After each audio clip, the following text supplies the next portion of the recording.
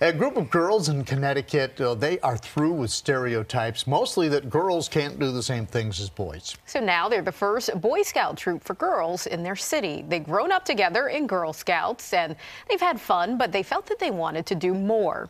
Men, of course, have strong support systems through the Boy Scouts, and the parents of these girls are hoping that their daughters will have the same experience. It's actually really super exciting. These girls have been with me for over 4 years. I've watched them grow. I think it sends to a lot of girls too that you can be anything you want to be and just go for it. I think it will give her opportunities that perhaps she wouldn't have otherwise gotten. Okay, so congratulations. I'm kind of stuck on the popcorn versus cookies thing. Right. The Scouts, they sell popcorn. Girl Right. Scouts, they sell cookies. They sell cookies, and although I like popcorn, and it's always good, the cookies are delicious. Kind of trump the popcorn, in my opinion.